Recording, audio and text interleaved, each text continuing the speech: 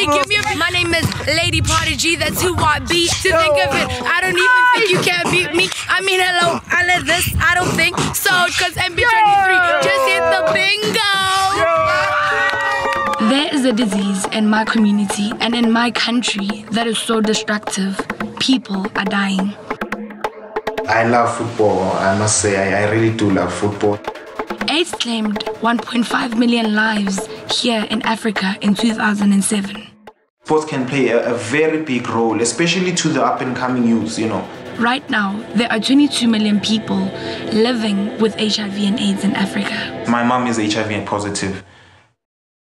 More than anything, it's been a wake-up call for me. It's us, the youth. We are the ones who are highly at risk. You know, we need to start taking better care of ourselves.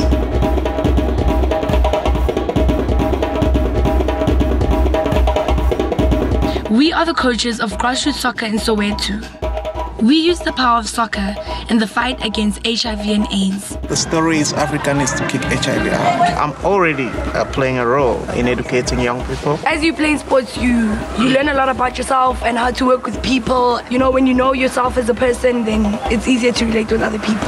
It takes a community because basically on my own I can be able to do things like starting a family. In a family I need my brother, sister, all my siblings. Same as in the community, you know what I mean?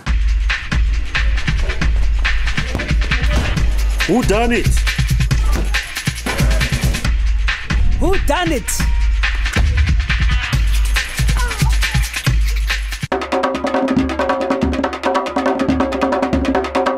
The power of the program is that everybody in Africa loves football, and sports is a unifying factor. Kids are drawn to the program because soccer is at the heart of everyone. This Tebogo is a really good player. He beat Drogba. He wants to become a grassroots soccer coach. We are a team, part of a community, fighting this together. United we stand and divided we fall. Join us in this fight.